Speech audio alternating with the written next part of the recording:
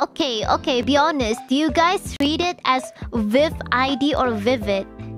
If you read it as VIV-ID, then what is wrong with you? What is wrong with you? Vivid, not VIV-ID. VIV-ID sounds so... Okay, which of you guys read it as VIV-ID and not vivid? It doesn't make sense. VIV-ID doesn't freaking make sense, bro. I know it can be misleading, though. I know it can be misleading. VIV-ID, vivid. I know. I understand. VIV-ID, no way. I was wondering what Viv meant. Yeah, sometimes like for 1 second your brain might go, hmm? But then you realize it's actually from vivid.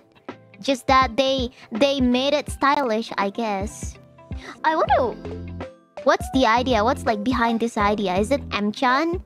Is it M-chan who is behind this idea, or is it the VR chat stuff? I don't know. I have no idea.